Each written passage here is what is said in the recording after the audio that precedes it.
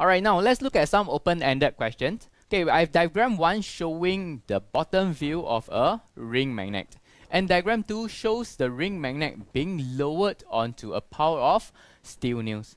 So guys, when I lower the ring magnet, is it going to attract the same number of steel nails across X, Y, and Z, or is it different? So basically the question to ask here, right, is that does position X, Y, and Z, do they have the same magnetic strength or they have different magnetic strength? Okay guys, I think seeing is believing. I have a ring magnet with me. I have a pile of steel nails. We're going to do this experiment together. Okay, I'm going to lower it and then you will see for yourself. Okay, can you see that it attracts a lot of steel nails? And if you can see, right, the distribution of the steel nails, they are quite evenly distributed.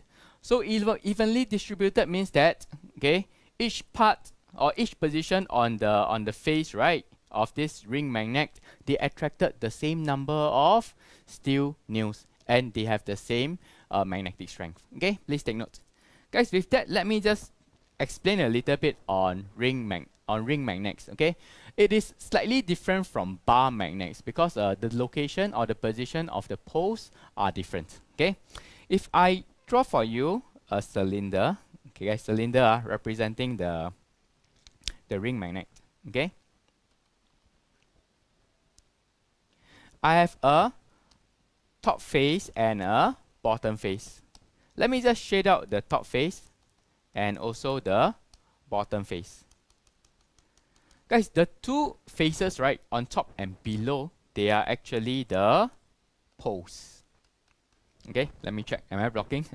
These are the poles. So they have the strongest magnetic strength. So which part is equivalent to the center of a bar magnet where the magnetic strength is the weakest? Is the side. So if you look at this side, okay, this is equivalent to the center and is the weakest in magnetic strength. Okay, you understand this part, right?